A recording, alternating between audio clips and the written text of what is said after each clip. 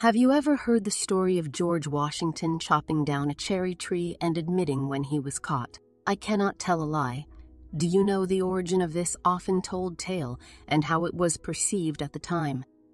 Mason Locke Weems, who lived from 1759 to 1825, first published the narrative in 1800 in his book, The Life and Memorable Actions of George Washington. Weems, also known as Parson Weems, worked as a pastor in Anne Arundel County, Maryland until 1792.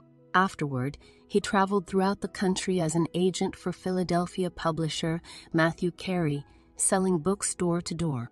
The cherry tree fiction, according to the Encyclopedia Britannica, was added to the 5th edition of Weems's book. Weems frequently preached as a guest while traveling.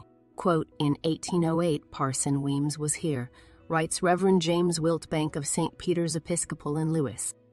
He certainly was very clever. I do not think he was a clergyman, notwithstanding his story about the Bishop of London having ordained him. If he had been ordained, he could have shown his credentials, his letters of orders from the Bishop of London. End quote. As a matter of fact, the Church of England did ordain Weems in 1784.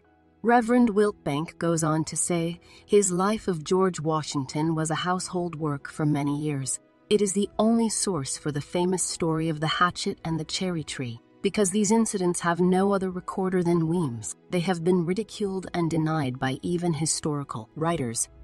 How did the parson's charming story manage to survive to this day, despite the scorn heaped on him by his contemporaries? The answer lies with publisher William Holmes McGuffey, who included the cherry tree and the hatchet tale in his widely circulated grammar school textbook, The McGuffey Reader, from 1836 until the early 20th century.